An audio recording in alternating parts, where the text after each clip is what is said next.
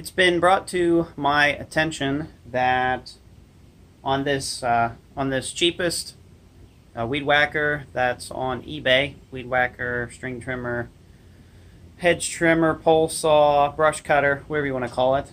It's been a couple people have commented, and one person has messaged me about this, that the reason that I probably can't get this thing to run entirely correct is that the choke here, so hopefully you guys can see this. Apparently the choke is labeled backwards on this thing, so if up is off, so you guys can see that on the cover there, up is off, and we pull this thing off, and if we look down in there, sure enough, hopefully you guys can see this, so that's our little lever there, that's off and that's on. So off is definitely choked. Hopefully you guys can see down in there. So that's choke on and that's choke off. So sure enough, yeah, this thing is backwards.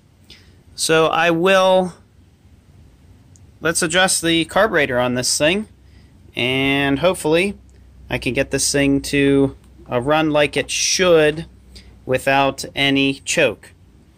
So this cover here was pretty simple to take off. You can just use the supplied Allen key to put this thing back together and take it apart again if need be. But even still, I've got to say I'm still quite pleased with this thing, considering how much I've paid for it. It should pay for itself pretty quick. So let's try, and so that's the choke is on there, and that is the choke off. So I'll have to either put a little sticker or something over top of that and relabel that. So let's start this thing and do some carb adjustments.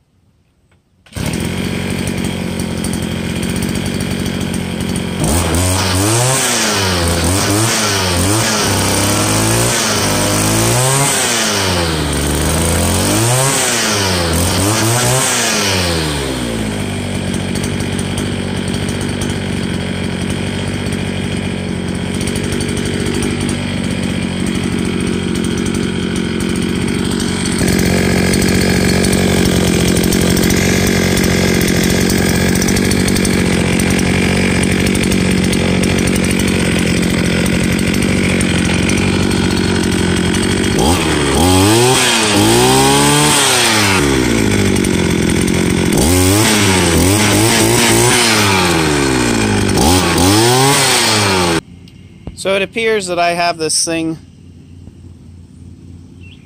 running like it should. The mixture screw is right here. So from screwed in to where it is right now, actually opposite that, from where it is right now, so there's a half, 1.5, 1 3/4 out.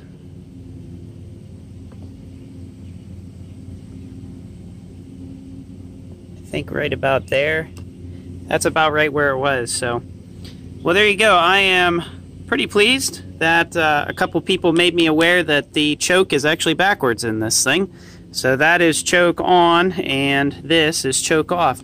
That might explain why it was running poorly whenever I first got it out of the box, because I had to do a lot of carb adjusting to get it to run, I guess, on full choke then. So